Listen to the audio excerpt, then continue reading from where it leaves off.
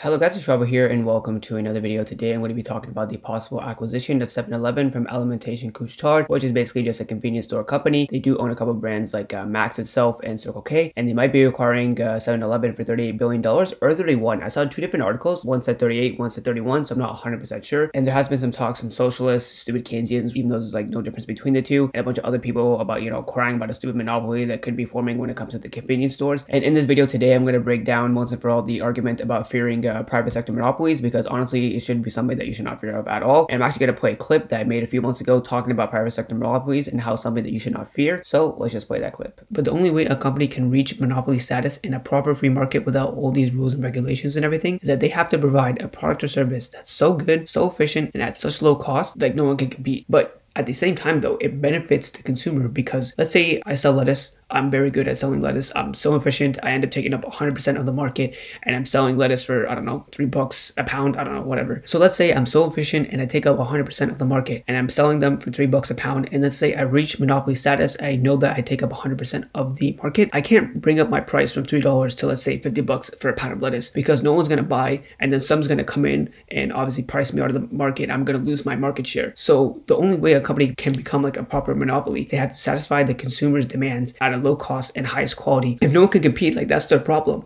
But the company's not going to, gouge these consumers, because as soon as they raise the price, like I just said, from $3 to $50 for, a head of lettuce, nobody's going to buy my lettuce anymore, because obviously it's way too expensive. No one's going to pay $50 for it. And then someone's going to come in and price me out of the market, and I'm going to lose my market share. So at the end of the day, all these rules and regulations really hurt consumers, because a company can only convince me to buy their product. They can't force me to, obviously buy their stuff. If they are going to charge me a super high price or whatever it is, I'm not going to buy it. They have to satisfy my demands as a consumer in order to get my business. So when it comes to private sector monopolies, it's honestly something that you really should not fear. I mean, at the end of the day, you're going to voluntarily buy their products. They literally can't do anything to you. But when it comes to government granted private sector monopolies, I have a problem with that, because these companies are inherently inefficient and they're being kept alive by the government through artificially low interest rates, or just, being bailed out when it comes to, them having any problems. So I do have a problem with that, and I actually will talk about that later in the video. But let's just get back into Couche-Tard and 7-Eleven. So the talks of them being in a monopoly and just like price gouging consumers, this freaking argument is completely irrelevant when it comes to convenience stores, because everything that they sell is already way above the market price. When you're going into a convenience store, you know that you're going to be buying something that's, once again, way over the market price. If I go to a convenience store at 2 a.m. and I'm buying milk, I know I'm going to pay like $7 a gallon or $8 a gallon or whatever they sell it for. Usually I don't really go to convenience stores that often, but already that's baked into the price. People know that voluntarily when they go in there. Even when they go in there during the day to buy energy drinks or a bag of chips, they're buying it way over the market price, and yet people still go in and buy it. So there's literally no price gouging when it comes to convenience stores, because once again, there's already a markup because of that convenience factor. So nothing's going to be price gouged if 7-Eleven were to get acquired by Couche-Tard, because once again, that premium is already baked into it. So they're not going to just jack up their prices even more. Now prices will go up because of the inflation tax. So unfortunately, that's something that we can't really do anything about because of the government money printing and everything. But at the end of the day though, you already have that freaking premium baked into it. Nobody's going to be price gouged if 7-Eleven gets acquired by Couche-Tard. It just makes absolutely no sense. And also the reason why convenience stores charge like a massive premium as well is because of the fact that they barely make any money on the gas that they're selling. I mean, they're getting taxed to death when it comes to that. I was asking my friend who lives in Canada. He owns a gas station, and he told me that he makes about 2.5 cents per liter, and pretty much like all the money that he's making from it is going into taxes. Like, I don't know how much it is per liter right now in Canada, but I'm pretty sure at the time that he told me, when he was doing like the calculation, because he actually like broke it down for me, the government was making like 50 cents per liter, and the guy was making like 2.5 cents per liter. And he told me that if there was like no taxes when it came to like gas and everything, he can charge per liter, once again, like 40% below the current market price, or like 50% below. Already automatically, like, all the money is going to the government when it comes to gases, and because of the fact that they can barely make any money off that, they have to charge massive premiums when they're selling things in their convenience stores. So that's also baked into the price as well. So once again, the convenience factor, which is obviously like a major thing, and the second thing, because they barely make any money off the gas that they're selling at their gas station. So just saying my point, once again, if 7-Eleven does get acquired by ATD, there's basically like no changes with the price. Like, nothing's gonna happen at all. It's only gonna rise at the general like inflation tax rate, but other than that, nothing's gonna happen. You're not gonna get price gouged or anything. They're not gonna freaking jack up the prices to like $50 to get some milk at 2 a.m. Like, none of that is gonna happen at all. It's just a completely stupid argument, once again, by the Keynesians and dumb socialists that just don't understand anything when it comes to economics. And also as well, when it comes to like convenience stores, brands and everything, there's like so many of them out there. Like, there's freaking Buc-ee's right now. It's super popular. And when it comes to Buc-ee's as well, there's not like a lot of locations. It's in like select states, but at the same time though, that place is like super freaking popular. So that is massive competition when it comes to like 7-Eleven or just any Couche-Tard locations. So right there, that's already like a lot of competition. Like, Like there's basically a cult following when it comes to Buc-ee's. I haven't been there personally, but it just looks absolutely like insane. I would love to go to one day. And when it comes to competition in the industry, there's like so many other brands like Quick Mart, there's freaking Grab and Go, Express Shop, Minute Mart, all this stuff out there. Like there's already going to be a lot of competition, even though 7-Eleven might get acquired by ATD. So once again, there's literally just nothing to worry about at all. And now talking about a government granted monopoly in the private sector is Air Canada. So now ATD is located in Canada. That's like, you know, their tax domicile. So I'm going to be talking about Air Canada because obviously that's in Canada itself. So I'm going to talk about Canada, the country. Like, wow. But anyway,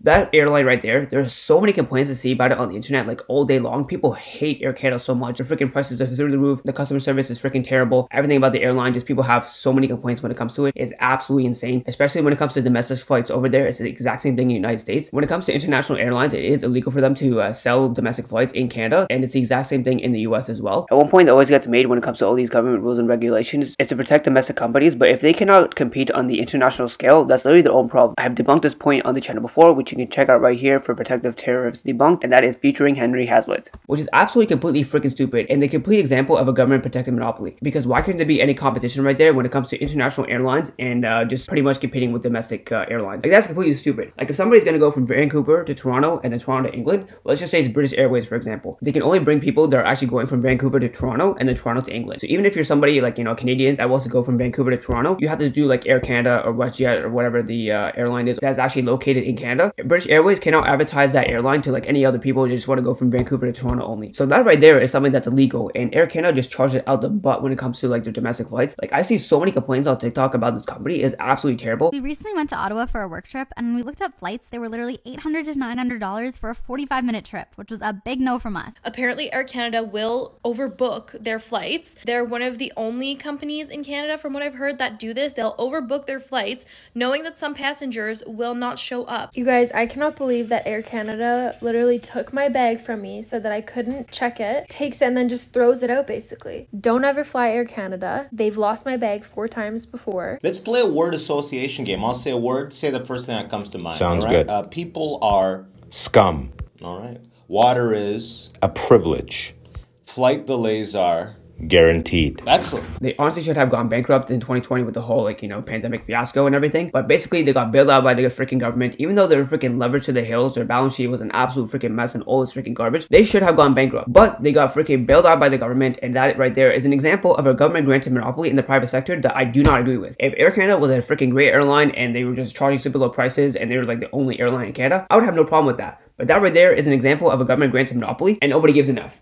But when it comes to freaking Couche-Tard just acquiring 7-Eleven, even though they're not going to do anything to the freaking prices, we're going to freaking whine about that and block the freaking possible acquisition. I don't know if it actually got blocked yet. It was just something that I was reading like a week ago. But also another example as well is freaking Google. Google is freaking free and people are complaining about a possible monopoly. You literally go on the freaking website voluntarily and you use it. The most common search on Bing.com is for freaking Google. So what's like the complaint there when it comes to Google having a monopoly? They have the best search engine in the world. Now there's some things that Google just charged for, as an example, like YouTube Premium and like their cloud storage. Those are the only 2 things I can think of. But how much is YouTube Premium a month? Like freaking 15 bucks? Like what are you freaking whining about? Google is literally free to use and you use it voluntarily. There's a reason why they take up like 85% of all the searches in the world, is because once again they have the best search engine out there. So I don't know what you guys are freaking complaining about. It's literally free to use and you don't have to use YouTube Premium. Don't give them your money. It's really not that hard. I don't understand the complaint when it comes to freaking Google. You people just whine about anything and it's just absolutely ridiculous. So once again, just wrapping up this video, going back to Couche-Tard and 7-Eleven, there's nothing to fear when it comes to this freaking acquisition. Like all this monopoly talk is a bunch of freaking wish-wash. You can all just cry all you want. And also just making another point as well is that grocery stores are also in competition when it comes to that as well, because you can just pull up to Walmart at like 10:50 p.m. and pick up your milk rather than going to, once again, a gas station or like, you know, convenience store to pick up the milk for like a way larger premium. And Walmart, if I'm not mistaken, used to be 24/7 as well. Once again, they reduced their hours because of the pandemic and never went back to it. But grocery stores, if I do remember correctly, because obviously I never really went there at midnight, but they were open 24/7 if, once again, I'm remembering this correct. I do get now that they have reduced their hours, but at the end of the day though, there's nothing to fear when it comes to this monopoly. Once again, just giving the example when it comes to Air Canada in Canada, that's literally a government granted monopoly right there, and none of you people are freaking whining. They should have gone bankrupt once again and let the free market just sort out the situation. But once again, government has to come in and just ruin it for everybody. Alrighty guys, it's basically going to be the end of today's video. Hope you guys enjoyed. If you did, leave a like down below, subscribe for more videos, and I'll see you guys in the next video.